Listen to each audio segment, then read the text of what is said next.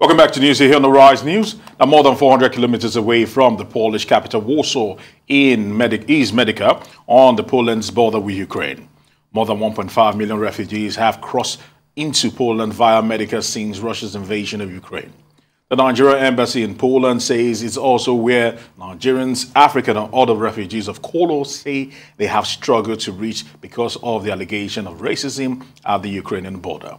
In an attempt to verify those claims, Arise International Correspondent Adefemi Adesanya has been at the Medyka border before briefly crossing into Ukraine, where she sent in this report.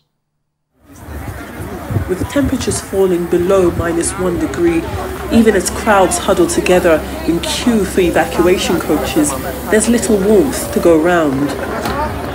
This is Medyka, a Polish town on its border with Ukraine, the busiest crossing point for refugees in cars or on foot. 1.5 million refugees have passed here, desperately fleeing the Russian invasion in Ukraine. What we're seeing now is the humanitarian side of war and conflict. Just behind me, you've got a massive queue of refugees who are hoping to get onto a series of buses and coaches that have been given to them so that they can make their way further into town. There's a vast crowd of predominantly Ukrainian refugees, and you're expecting that because, of course, the war itself is happening in Ukraine, but more than just Ukrainians have been affected by this conflict. And we've not been able at this point to meet refugees rather of any other background. Away from the foot crossing, there's also the border for vehicles, which is where I find Christian Ugu, the Nigerian ambassador to Poland.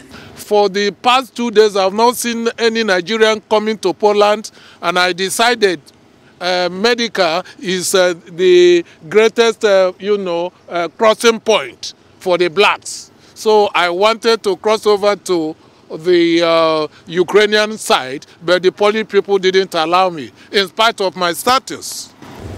Ugu travelled with 2 other Nigerian diplomats and a driver. But the group were initially turned away at the border because his driver, a Polish national, was not with his passport. So what's the plan for you now here? I'd imagine that arrangements were made before you made this journey to Medyka, only for you to be turned away at the border. What are you planning to do now? What options do you have? Yes, I've covered over 300 kilometers to come to Medyka, and I must trek because they said they can only allow me if I will use my leg to trek to the border. That is the next option I have. Instead of walking, the ambassador left his driver behind and along with 1 other diplomat returned to the border crossing. I ran after the vehicle and asked if I could join. They agreed. Together, we drove into Ukraine, immediately seeing more refugees pouring into Poland.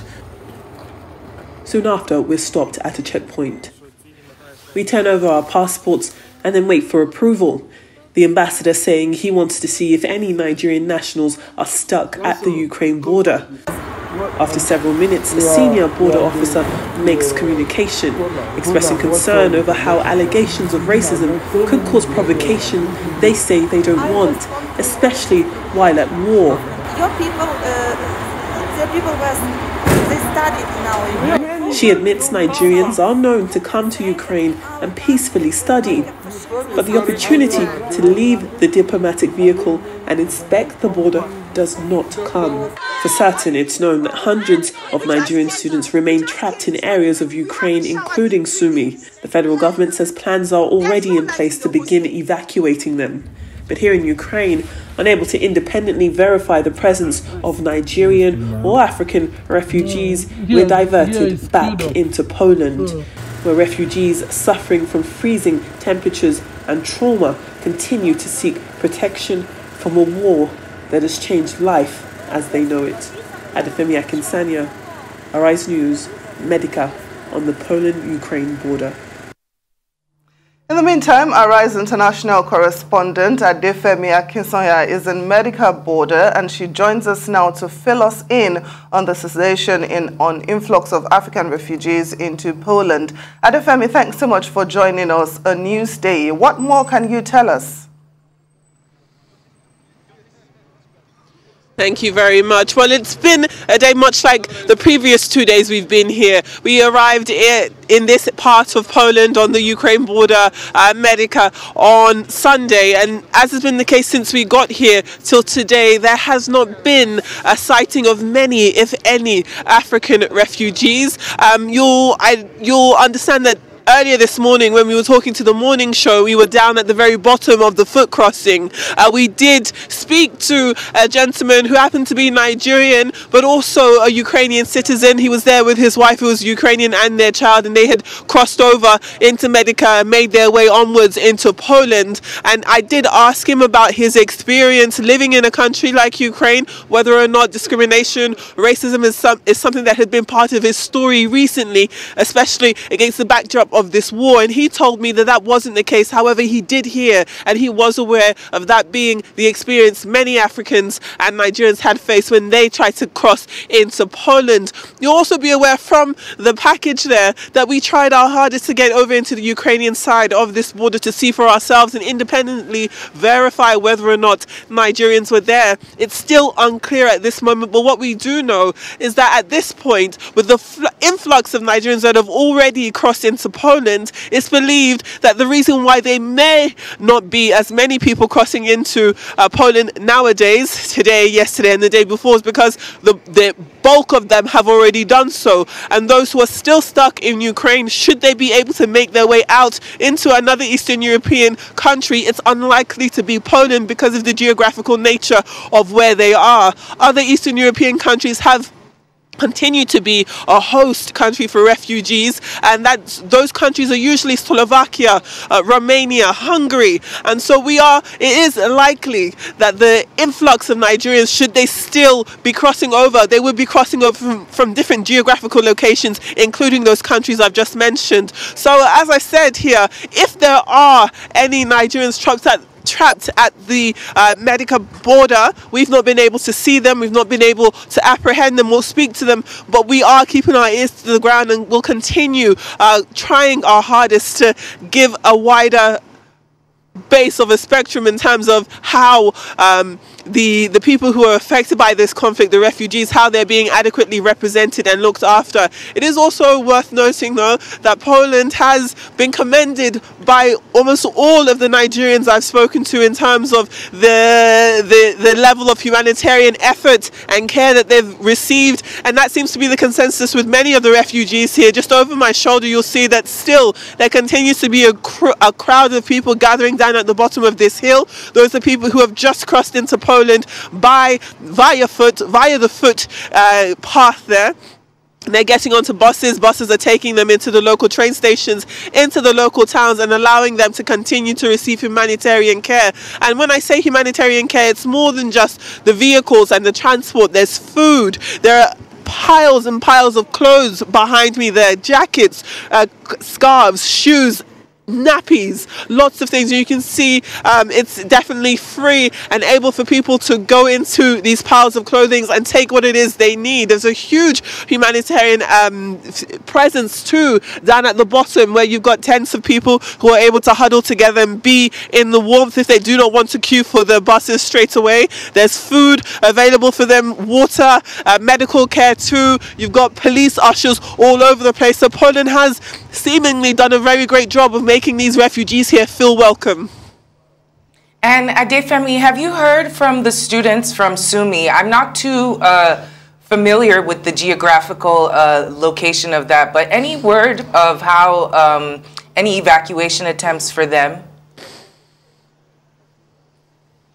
The latest we've heard from the students in Sumi, it's still very, very bleak and very unsettling. They still believe themselves to be trapped in Sumi, still believe that they're being treated and used as human shields, and we are unable to establish whether or not the evacuation process, well, actually we do know that the evacuation process as it pertains to them physically being able to be removed from their bunkers and out of the places where they're keeping themselves safe, has not started yet, and many people are growing even more tense by the moment. Worry continues to grow with people who have family members still trapped in Ukraine.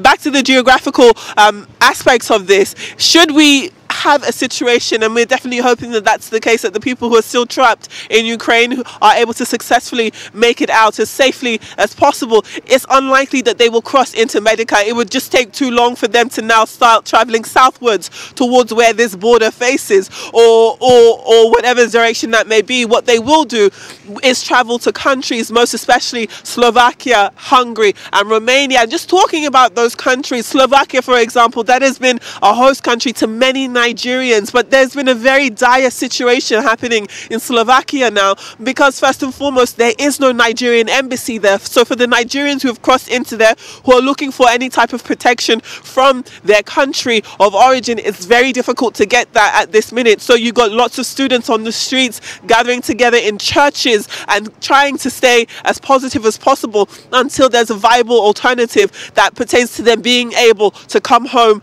back to Nigeria and come into safety. That's also the case with more and more people gathering in countries like Hungary and Romania. But definitely, because there are Nigerian embassies in both of those countries, there's definitely a lot of worry going on in terms of what is happening to the Nigerian and African students still trapped in Slovakia with very little options in order to reach the embassy protection that many of their counterparts here in Poland have been able to easily do.